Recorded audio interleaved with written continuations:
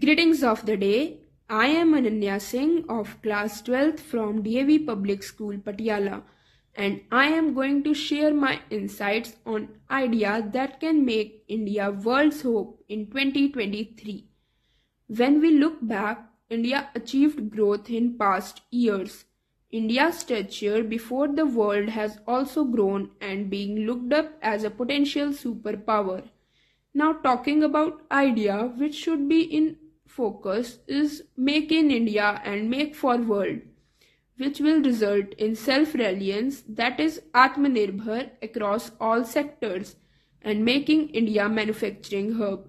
That will increase our annual GDP. It will also increase our exports and make India an integral part of the global supply chain, which will result in decrease in imports from other nations.